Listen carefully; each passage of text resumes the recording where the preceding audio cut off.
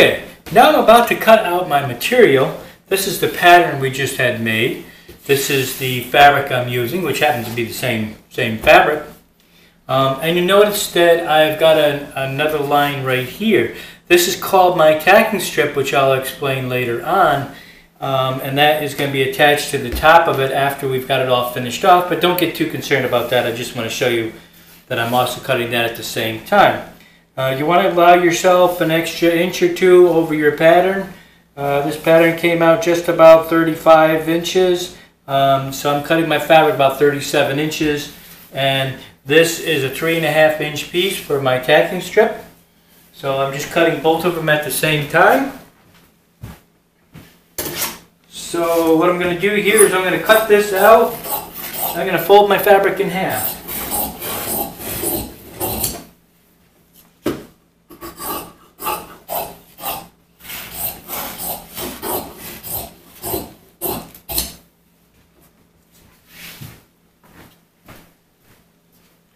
I'm also going to need a little piece of this also for the sides of the back swag, but I'll cut that out a little later.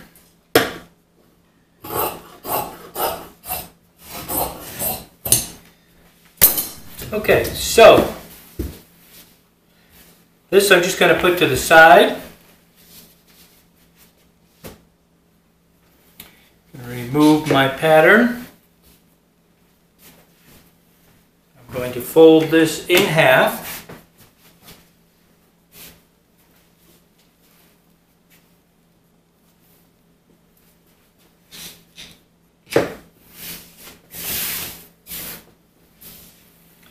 Put my pattern back on.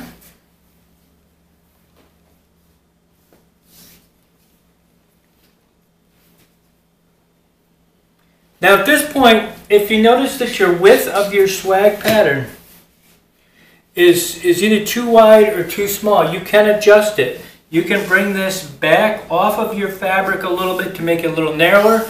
And don't forget, if you're going like a ½ inch off, you're actually deducting an inch off of your swag width. And if you're going this way, you're actually adding, if just by taking a ½ inch here, you're adding another inch. So the point I'm making is if you have multiple window sizes, you can adjust the pattern now to meet those using the same pattern. You can make it wider by bringing this pattern over farther, or you can make the width narrower. Nothing you can do about the length. You can't adjust the length of it without making a new pattern. But you can adjust the width of it. But for now, because this came out just right, I'm keeping it even. And always, always, always fold your fabric in half, at least for your first cut, using a pattern, because that's going to be the most accurate. Now we're going to pin it. We're just going to stick some pins in to hold it in place while we cut it.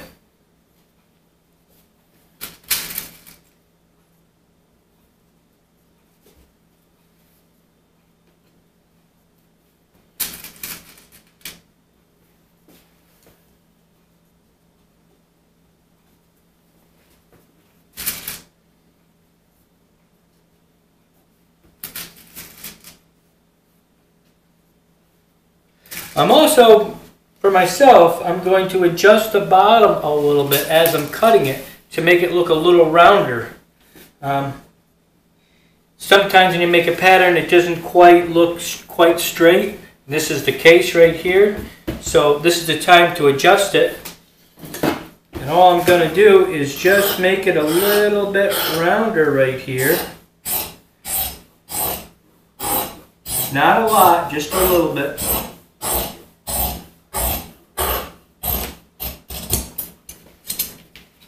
And I can eyeball it. You may not be able to. You might want to take a pencil or something. But for myself, I feel pretty comfortable with what I just did.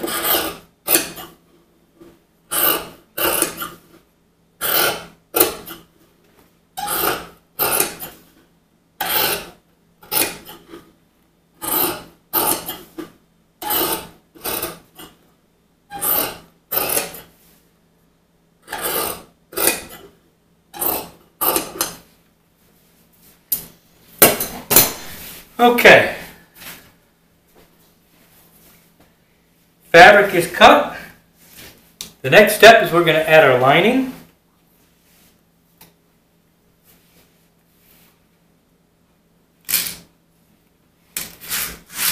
Now the lining is important to do this a little differently. So make sure you watch this. I'm going to take this off here for a second.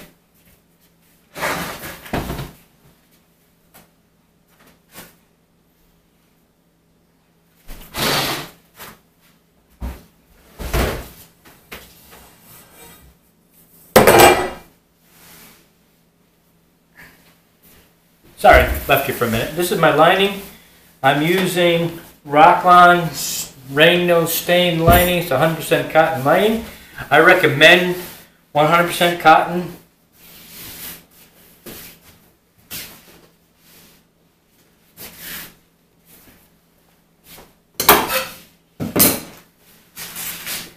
Another important point I neglected to tell you.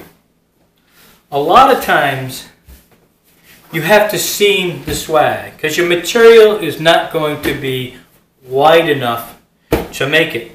When you seam it, you want to use a full piece in the center and then enough to seam the balance of it. Never put a seam of fabric directly in the center.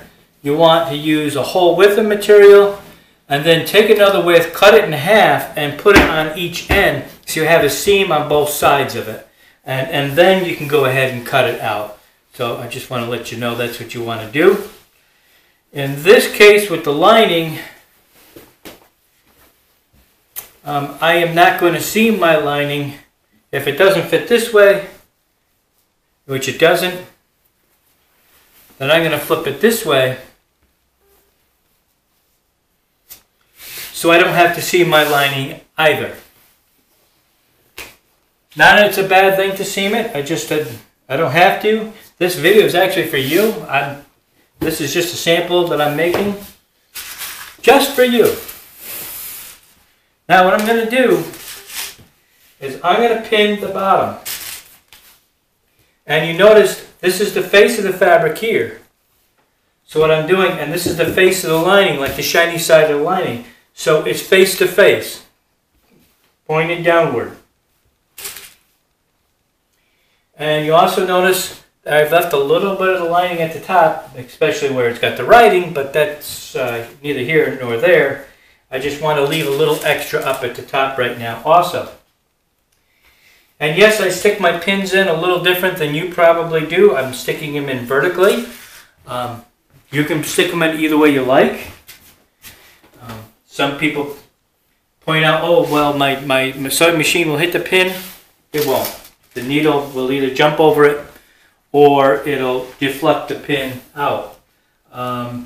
There's some good advantages to sticking your pin in this way. You don't have to, but what it does when you stick a pin in this way, like you're probably used to doing, you see how it created that little ripple? Maybe you can or you can't. That's what happens when you stick them in. So if you have multiples in there, you're already starting to put little ripples in your lining.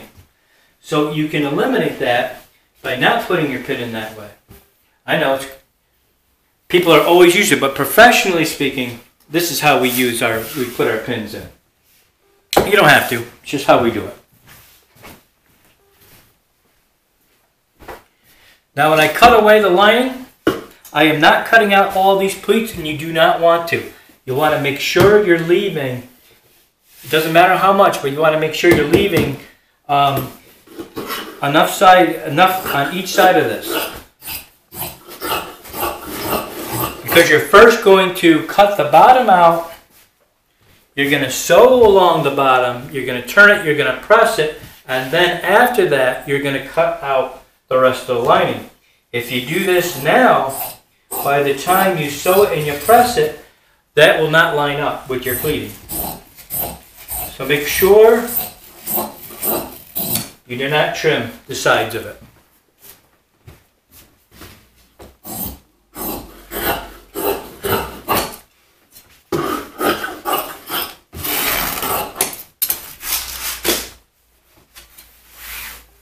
Okay, there you have it. With the face fabric cut, we got our lining, we got a pin to the bottom. We're not putting any more pins on it. Going over to the sewing machine. See you in a second.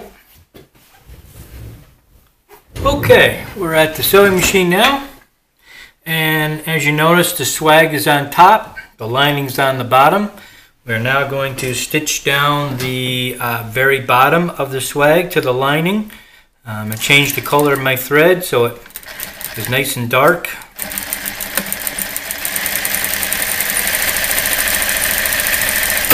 Hopefully the bobbin doesn't run out. I didn't check the bobbin, and if you do a lot of sewing, you always notice that the bobbin runs out at the most inopportune time. It's usually when you just have to make 1 or 2 stitches here or there, and when you're in a rush, you notice the bobbin runs out.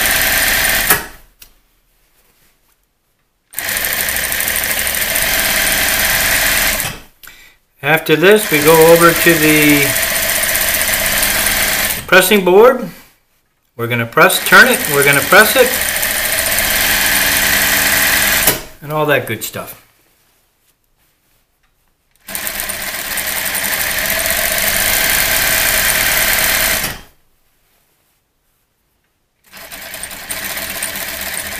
Little back tack.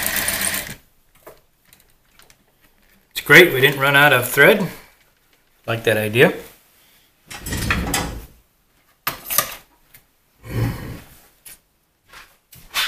Okay, so we're over here at the pressing board. Now what we're going to do, we're going to remove these pins.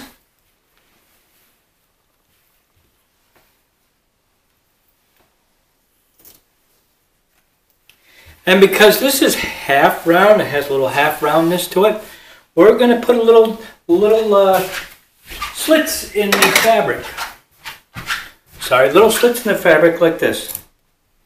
Not all the way up to the ½ inch sewing allowance, but just little cuts in it. What this is going to do is allow for the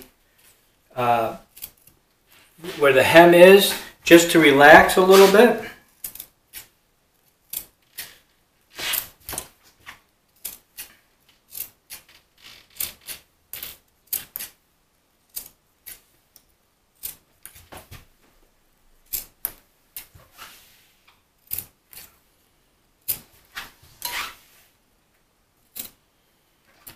Okay.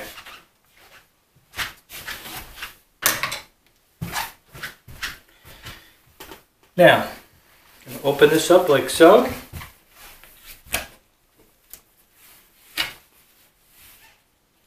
We're going to flip it.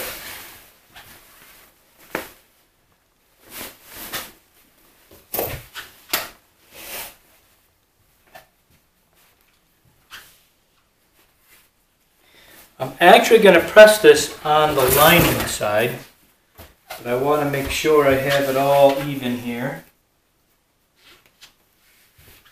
Now, flip it over.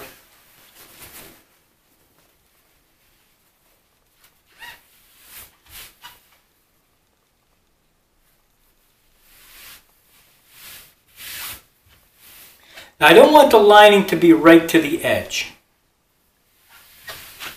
I want just like 1/8 of an inch of the self fabric on the back side of it. And that will help so you don't see the lining at all. If you put the lining right to the edge, I never like to do that. On almost any type of valance I'm making, I like to have at least a little bit of the reveal of the self fabric on the back where the lining is. That's why I like to press to the lining side first. Make sure you get it in place. You're taking your fingernails and getting the lining out. Take your time with this. Once you have it where you want it, make sure your iron's hot so you're not spilling water on your fabric.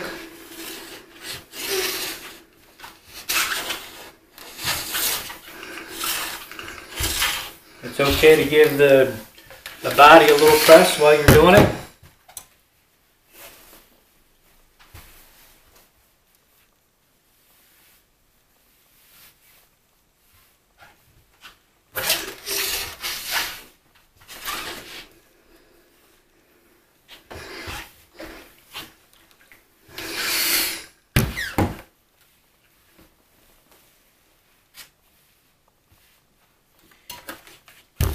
Done with that. Now we're going to go back over to the other table. We're going to pin where all the pleats are. We're going to pleat the swag. Be right back.